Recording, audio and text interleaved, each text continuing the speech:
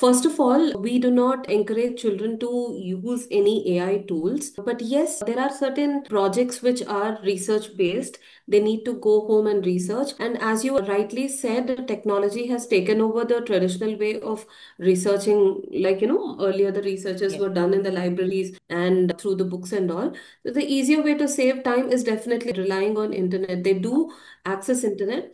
We give them certain links where they can research for a particular topic, and that's how we guide them to research in a right way, so that there is no misuse of technology, or in direct words, no misuse of internet. And the second thing is, if you're talking about their knowledge about AI and robotics and all that, since ATL has become a compulsory thing in every school, we have a very well equipped ATL lab, adult tinkering lab, and the students are taken to this lab just like the music class. Even ATL is one of the CCA period, and it's a compulsory period. So once in a week they get to go to the ATL lab and work on these things.